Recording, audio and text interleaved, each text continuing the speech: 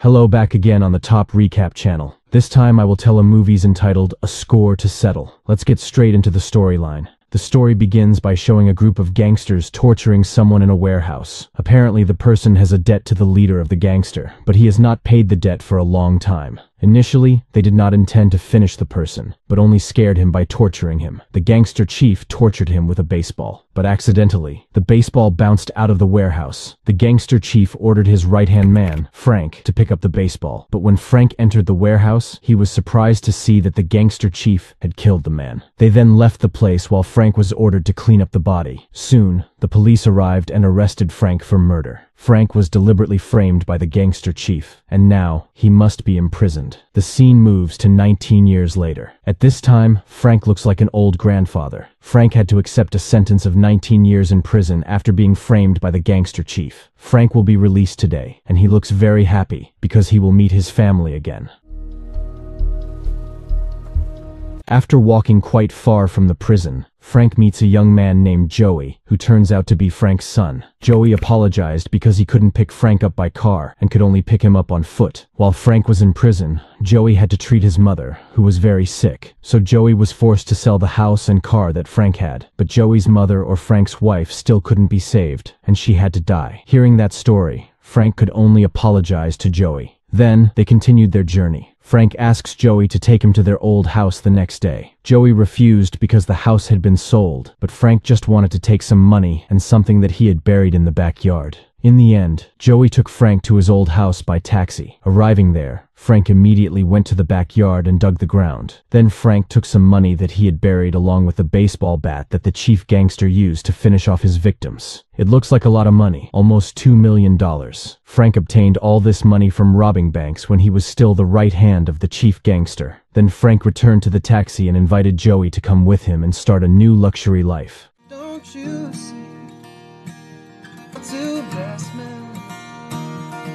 Frank then rented a VIP room at a luxury hotel. Arriving there, Frank and Joey were very happy because now they could enjoy life in luxury. Joey asks Frank not to take revenge on the gangster chief who had framed him. However, Frank does not answer Joey's words. Instead, he invites Joey to shop for luxury watches. Not only that, Frank also bought Joey a new cell phone and sports car so that he would not be humiliated by his friends.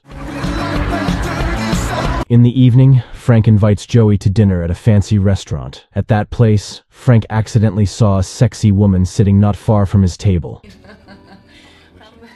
Joey, who realized that his father had not been in contact with women for a long time, let his father if he wanted to approach the woman. In the end, Frank invites the woman, who turns out to be Simone, to get acquainted. Simone is known to be a widow. She looks interested in Frank, so that night they go straight to the hotel to have fun together. After being satisfied enough, Frank immediately drove Simone home, and he promised to see her again the next day. In the evening, without Joey's knowledge, Frank quietly went to the house of his former gangster partner, Sleepy. Frank's goal is to buy weapons because Sleepy is an illegal arms dealer. But when he arrived, Frank's former partner's house was already inhabited by thugs, and it turned out that Frank's partner had died 5 years ago. But there, Frank met Sleepy's daughter, who is now grown up. Without waiting any longer, Frank bought illegal weapons from Sleepy's daughter. After that, Frank went to his former gangster colleague, Quentin. Quentin, who saw Frank free from prison, apologized and said he did not interfere with the head of the gangster framing Frank. Quentin immediately left the gangster after learning Frank had been framed. Frank didn't mind that because he believed that Quentin was a good person. Frank's purpose in coming to that place was only to ask where the head of the gangster was now. Quentin swears that he doesn't know and only knows that until now, the head of the gangster has been recruiting 2 of their colleagues who used to frame Frank. After getting that information, Frank immediately planned to return to the hotel. But before that, Quentin had invited Frank to his daughter's wedding, which will be held in 1 week. The next day, Frank was seen panicking because Joey was not in his room. But after shouting loud enough, Joey finally came, and he was just looking around downstairs at the hotel. Joey asked his father not to overdo it with him because Joey was an adult. Frank replied that he loved Joey so much that he didn't want to lose Joey. In the evening, Frank went to where 2 of his former colleagues had hung out. After a long search, Frank finally found one of them, Jimmy. Frank immediately put a gun to Jimmy's head, then asked where the head of the gangster was now. Jimmy, who did not want to open his mouth, immediately fought Frank until a fistfight broke out.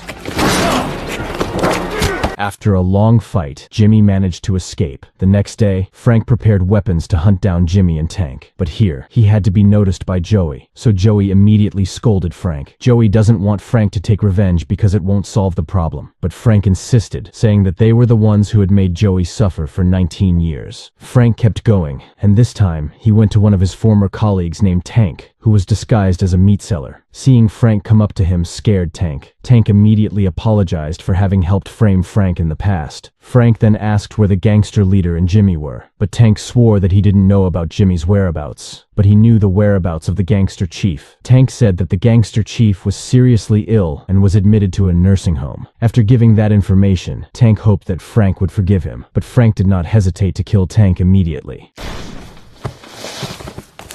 Shortly after that, Frank returned to the hotel, and there, he suddenly experienced a severe headache. Frank immediately called for help and asked him to contact his son, Joey. But when the helper opened Frank's cell phone, there was no contact with Joey. Frank asked the helper to see the call history because he had contacted Joey last night, but the helper still said there was no call history on Frank's cell phone. Not wanting to add to the headache of thinking about it, Frank asked the helper to leave because he was going to rest. Shortly after that, Frank had a woman guest. The woman pretended to be satisfying Frank even though she intended to rob all of Frank's money. Frank, who was not that stupid, immediately sent the woman away. Not long after, a man, a colleague of the woman, came and immediately asked Frank to hand over all the money. But Frank is not an ordinary old grandfather, but a former gangster. Frank quickly defeated the man. Frank, who still has a heart, does not finish the man, but drives him away. After that, Frank drove his car to find Joey's whereabouts. Arriving in the middle of the trip, Frank was contacted by Joey, who said he needed help. Joey also gave his location, so Frank immediately picked Joey up. Arriving there, Frank immediately entered the warehouse and found Joey injured. Joey didn't tell him what had happened, so Frank quickly took him to the hotel. The next day shows Joey, whose condition has begun to recover, but he still didn't want to say what had happened to him. In the end, Frank takes the initiative to take Joey on a pilgrimage to the grave of his late mother, and the goal is for Joey to be able to pour everything out there. But when at the grave, Frank was surprised when he saw his wife's grave next to which there was another grave bearing the name Joseph Carver, or Joey, his son. It was revealed that all this time, his son Joey had died in 2005. Joey, who always accompanied Frank, was only Frank's hallucination because he did not know that his son had died. Then Joey's shadow tells him that he was killed by Frank's colleague named Quentin. Joey also asked his father to let him go, so that Joey and his mother could be at peace in the afterlife. In the end, Frank promises that he will be sincere. Until then, they parted. After that, Frank took all the money he had left and then hurried off to go to Simone, the woman he had dated. Frank gave all his money to Simone, then apologized if he would never return. After that, Frank immediately rushed to the gangster chief. Frank pretended to be visiting the chairman while carrying a gift parcel. Arriving at the room, it was seen that the chief gangster was lying unconscious. Frank then opened the gift, which turned out to be a baseball bat that the chairman had used to finish off his victims. Frank also intended to finish off the chairman with the baseball bat. Still, immediately he did not have the heart, because Frank had a principle not to attack helpless people. In the end, Frank put the baseball bat on the chairman's chest, and then he went to hunt down Jimmy. When Frank had just left the nursing home, Jimmy suddenly attacked Frank first, and there was a shootout. But because of Frank's skills and experience, Frank finally finished Jimmy. After that, Frank rushed to Quentin's daughter's wedding. Apparently, Frank's arrival at the place was not to attend the party, but to ask why Quentin had the heart to kill Joey. Arriving there, Frank immediately shot Quentin and his daughter. Frank asked Quentin to explain why Quentin killed Joey. Quentin finally confessed and told everything. While Frank was in prison, Joey lived poorly. Every day, all Joey did was use drugs. Joey has become an addict. Every day, Joey always asks Quentin for money to buy drugs. Over time, Quentin and the organization became fed up, and there was no other way but to finish Joey off. Once again, Quentin apologized to Frank because of all of these events. Quentin with a very strong compulsion. After hearing all the explanations, Frank still intends to finish Quentin as revenge. But suddenly, Frank remembered the sin he had committed, so he immediately undid his intention. But when he arrived outside, it turned out that Frank was surrounded by several policemen. Apparently, when Frank shot Quentin earlier, some people immediately contacted the police. The police, who knew Frank was an ex-convict, immediately moved quickly to surround Frank. The police immediately warned Frank not to move if he didn't want to be shot. But Frank, who was fed up with his life, kept walking, so the police were forced to shoot Frank dead.